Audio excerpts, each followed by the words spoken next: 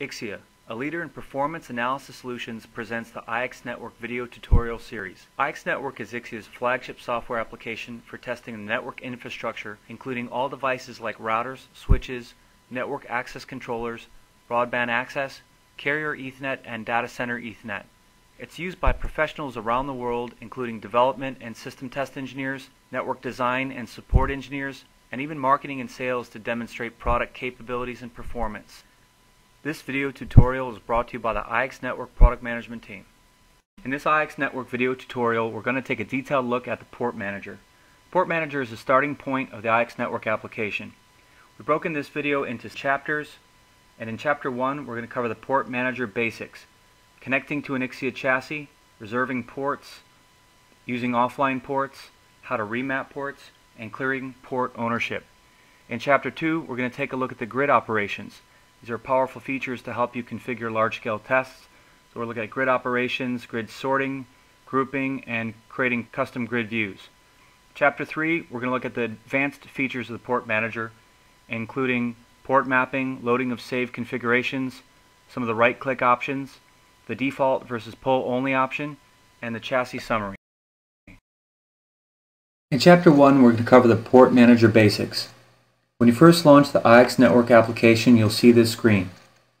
To start with, on the left-hand side, you see the main application navigation buttons. To start with, we're in the Test Configuration view. In the Test Configuration view, the first step is the Port Manager. We're currently in the Port Manager view, and I can see I have no ports in the current view. So to add ports, I click on the Add Ports button on the toolbar. This brings up the port selection dialog. In this dialog, I click on the green plus first to add a chassis. This is the Ixia chassis to connect to. So I type the IP address or the name of the chassis if I'm using DNS. So I have my IP address typed in, I click OK. At this point the application connects to the chassis, and as soon as it does, I'll see the ports available. I see this particular chassis has two Ixia ports or cards in it. I can also see the IXOS version on this particular Ixia chassis. So I can reserve on a per card basis, which will reserve all the ports, but we reserve all our Ixia cards reserve on a per port basis. So as I expand the card, I can see that I have several ports with a green icon and several ports with an X'd out green icon. The X'd out green icon, our ports are already reserved. In this particular test, I'm going to reserve ports 3 through 6. So I can do a shift select or control select when selecting ports. And then I click on this button here and select Add, Assign, and Add New Ports. That moves those ports over into the ports and test configuration, and I select OK. And at this point, the ports are initialized for use. So the ports are reset. They do physically go down, come back up within a few seconds, and I can see my state is green, which is good. So the next step here in terms of test would be to move on and configure your protocols or traffic. Since we're focused on the Port Manager, we're going to also look at using offline ports. So another option in the Add Ports dialog is to, instead of selecting physical ports on a module on a chassis, I can click on the button on the right hand side to click and add offline ports. When I click and add offline ports, it asks me how many ports. So I'm going to add 2 more ports that are offline and the type of Ethernet ports. So I can see all the various types of ports here. And there's different reasons to use offline ports.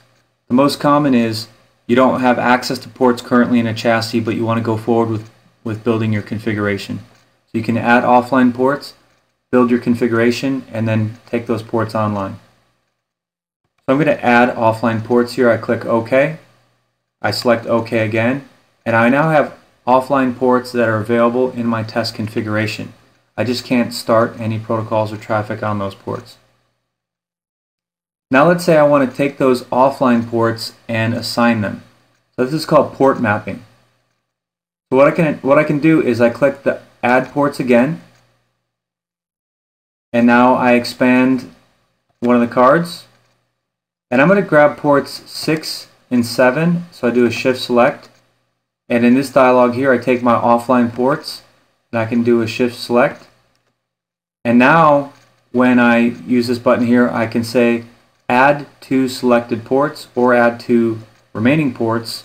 In this case both do the same thing. I add to the selected ports, and then I bring those offline ports online where they're actually assigned to a chassis. So one last step here in the Port Manager basics is clearing port ownership. So a common issue you have here with cards that are in shared labs is when you go to reserve a port that you should have access to, someone else has the port. And you see this with the green X through the port icon there. And so as I scroll over, I can see the owner list here, and I can float over and see who the owner is. And in this case, I know that that owner is not supposed to have those ports right now, and I have the ability to kick them off. So I can do a Shift Select on ports 1 and 2. I can right click, and we have an option to clear ownership. You definitely want to make sure you're communicating with other members of your team or anyone before you do clear their ownership, because you will disrupt the test they have in progress if they are running a test. So by clearing ownership, I get asked if I'm sure I want to do that. I click yes. I have now cleared that ownership, and I can take these ports and add them to my test configuration and select OK. Once again, those two ports are initialized and prepared for use, and they're now live and connected. So we've covered the Port Manager basics: connecting to a chassis, reserving ports, using offline ports, and then actually mapping those offline ports to online ports, and finally clearing the port ownership. In Chapter 2, we're going to cover the grid operations. A new Port Manager grid was introduced in IxNetwork version 5.40.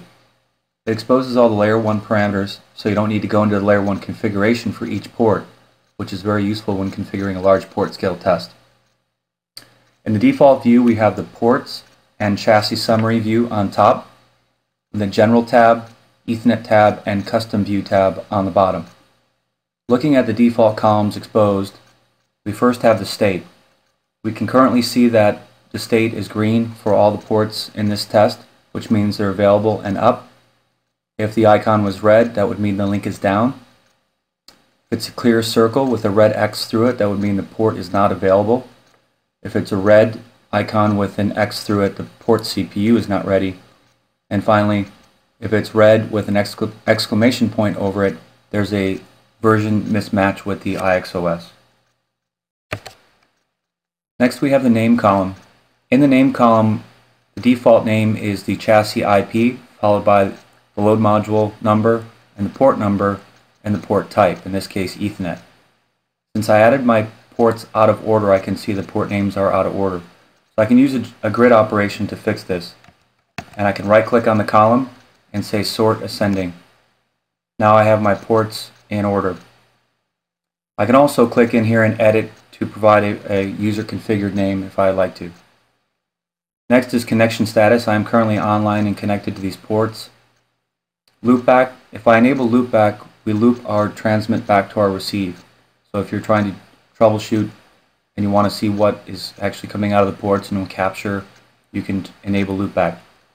Transmit clocking and transmit gap mode are not used for Ethernet. So in this case, I can customize my view by right-clicking and saying Column Chooser,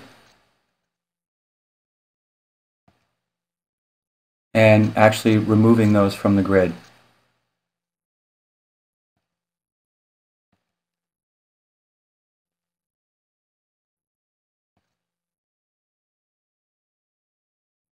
Next is on the receive mode, we have two different modes, either capture or capture and measure. Legacy cards, when put into capture mode, couldn't make measurements concurrently. All the newer series of cards can do capture and measure, so it's recommended to leave it in the capture and measure mode. For transmit mode, you have interleaved or sequential. When doing sequential, we actually are in the packet stream mode, and you could result in inadvertently having bursty traffic. Enabling the default, which is interleaved, uses our advanced scheduler mode and will prevent inadvertent bursty traffic. Next is all these ports are Ethernet, and all these ports are currently assigned to the ports that I have in this test. Next, I'll switch over to the Ethernet tab, and we expose all the common layer 1 parameters like speed and duplex. In this case, I can see all my ports have auto negotiate enabled. If I wanted to disable auto negotiate, I can uncheck individual ports, or I can do a shift select or a control select on many different ports, right click, and I have a right click grid option, and I can select enable or disable. Also, since I've unchecked the first one, if I click same, it will make all of them the same. So in this case, I've just disabled auto negotiate. Starting in 540, when you change the layer 1 configuration options, they do not apply right away. You have this red star in the grid indicating a change has been made. If you want the change to take effect, you have to click the apply button. In this case, I'd like to leave my ports with auto negotiation enabled. So we have this new feature called undo. So I can actually undo the grid operations I did, removing those changes. Same goes for the media mode copper. I can do grid operations to very quickly change them all to fiber. I can change individual ones, do the same. Also, for Port Manager properties, there are some settings in the settings default option menu. In this option menu, you can come in and select default parameters, like if you're always using fiber, you can set your media mode to fiber, and when you reserve ports, it will always automatically put them in fiber mode. This will prevent you from having to do it every time in a test to change that configuration.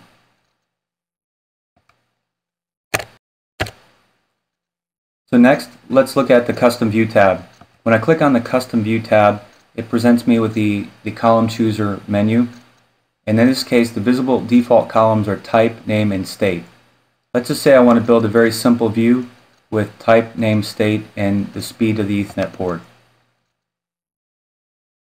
I can just add that column, select OK, and I very quickly built a custom view, and you can customize this for any purpose you may have.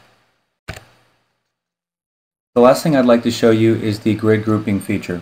The grid grouping feature is exposed in the upper left-hand corner here. By right-clicking on this corner,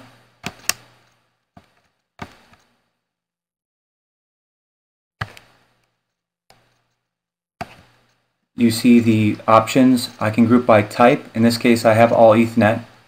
You can group by name, if I did a naming convention, or group by state. And state's actually quite useful in a large port scale test, because I may want to see how many ports are up and how many ports are down. So if I had several hundred ports, I wanted to see how many ports were down, I can group by the state and very quickly see the list of ports that are down. In Chapter 3, we're going to look at the Port Manager advanced functions. So first, let's look at port mapping. So currently I have 8 ports reserved. First of all, let's take a look at how we would delete ports. So for example, if I don't need ports 5 through 8, I can do a shift select, highlight those ports, and select the red X. This will delete the ports from my configuration. Now let's say I have ports 1 through 4 in this test, but instead of assigning them to 1 through 4 in this load module, I need to connect to other ports connecting to a different DUT. So I can actually select these ports and release them. This releases the ownership of those ports and take these become offline ports. I then select add ports, and I can expand card 1 and select 5 through 8, for example. and I can say assign to selected ports. To do the assign to selected ports, you want to select the ports first, and then select assign to selected ports. I select OK.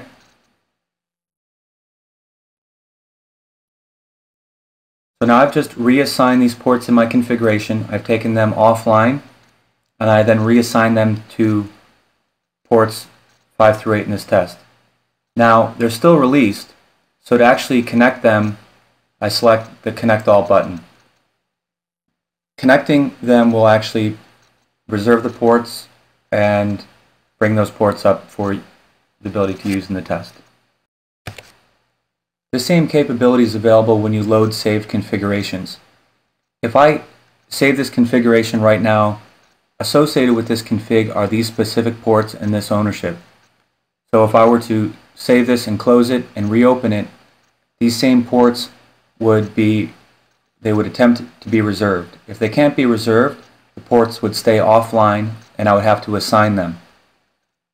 So for some reasons you can't actually get the ports you need is maybe the chassis is not up and available, maybe the ports are reserved by another user, and you need to look at your port manager and determine which ports you can assign for use in that test, but you have the ability to remap them.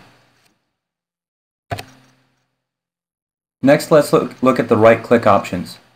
The right-click options expose a lot of powerful options for managing your ports. First of all, similar to the buttons on the toolbar, you still have your unassigned and assigned ports. You can release selected. We have the ability to import a .crd or .prt file. This will actually load a config file that you may have used in IX Explorer. From this dialog, you can also start capture. In this case, you would have to enable the capture on the port. You can start and stop capture. Next is, if you've changed your port options and you want to just restore to the factory defaults, you can come in and select Set Factory Defaults.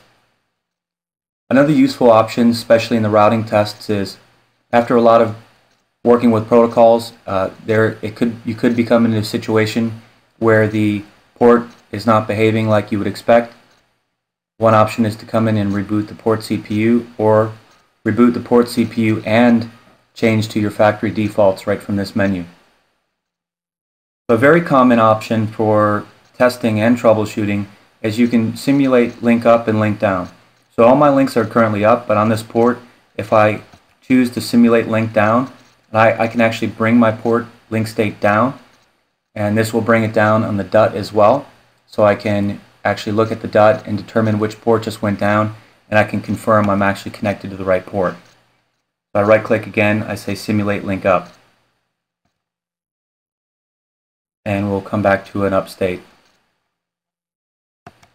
Lastly is, in the right click option, you still have the ability to go into the layer 1 config menu. Now in the new port manager introduced in 5.40, all of these options are currently exposed in the grid, so you don't have to go into this layer 1 dialog to configure your port parameters. Let's look at a few more advanced options before we conclude this video tutorial. In the Add Ports dialog, when you're selecting ports, one option that you have is you can right-click and perform operations like assign a new. Also, there's options for delete chassis and refresh chassis. Let's say you don't want to connect to this particular chassis, you can actually click on this and delete this chassis and select another one. You can also view the chassis properties through this menu. In the chassis properties, you actually get a detailed view of the IXOS version, its IP address, and the role in the chassis chain.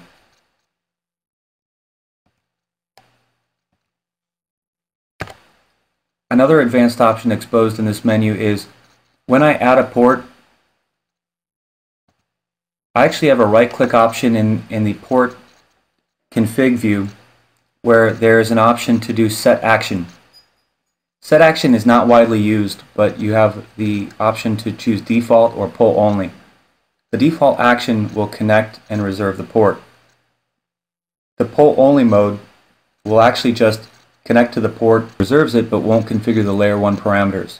it will just pull only. So for example, if you configured your ports with a script and you want to just pull only instead of connecting and rebooting the port CPU, you can use that option. Once again, it's not a very commonly used option. The last thing to cover here in this video tutorial is the chassis summary. In the chassis summary, you can see all the chassis that you're connected to. In this case, I'm connected to a single chassis, but in some tests, you're required to use ports off multiple chassis. If you are, you're required to connect them via the backplane so that you have a common clock reference. In that configuration, one chassis will become the master and other chassis will become the slave to that chassis. So in this view, you can come in and verify which chassis is the master and which chassis are the slave to that master. So this concludes the IxNetwork Port Manager video tutorial. Thank you and stay tuned for more upcoming advanced topics. For more information on IxNetwork, check out www.ixiacom.com. Thank you for your time and interest from the IxNetwork Product Management team.